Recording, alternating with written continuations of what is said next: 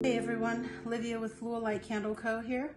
This is our Rio candle that comes as a set with a tray and our 13-ounce candle from our Brazilian collection that's going to be launching next month.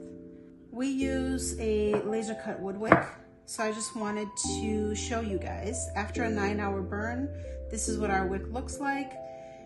Always trim your wick before your next lighting. You could do that in one of two ways. Either you could use your finger and just pinch these off, these little black burnt out pieces. Make sure that none of the debris stays in there, like you don't want all of that in there, so make sure you get that off.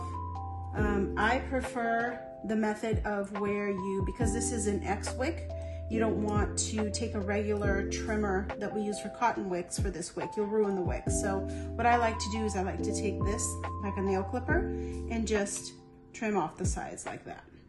So if you trim each piece, you won't ruin your wick and you'll make sure that it is accurate.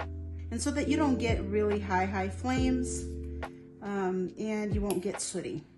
So again, always do this when your candle is cool. Never ever do this if you have melted wax or your candle is hot. And always trim your wicks prior and you'll have a long-lasting candle. Thanks for watching.